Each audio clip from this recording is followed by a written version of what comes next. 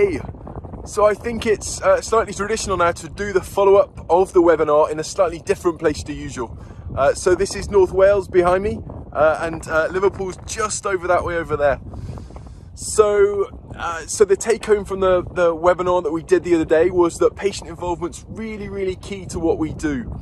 So we heard from one of my trials, the FORCE trial, that just introducing a bandage really changed the way that the recruitment happened in that trial. And if it were only for what NICE were telling us, then we never would have put that bandage in, and patients never would have recruited, and that would have been a flop trial.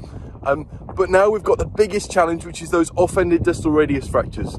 And they're a real challenge, because we know surgeons love fixing these and love putting them back together because they can't stand an x-ray that doesn't look right.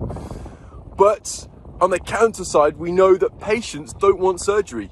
So despite what you guys think, that everyone loves your operation, patients are telling me that, look, if it's faced with randomization, we don't want an operation.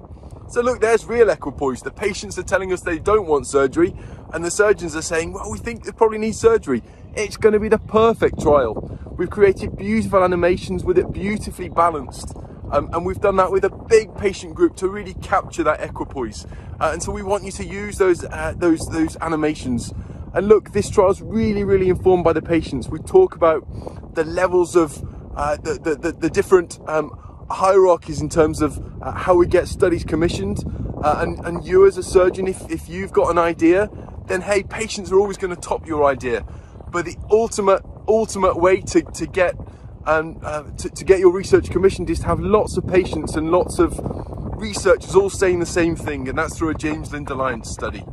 So check out our newest trial, www.craftstudy.org. It's going to start just after COVID, and it's going to be beautiful. Awesome.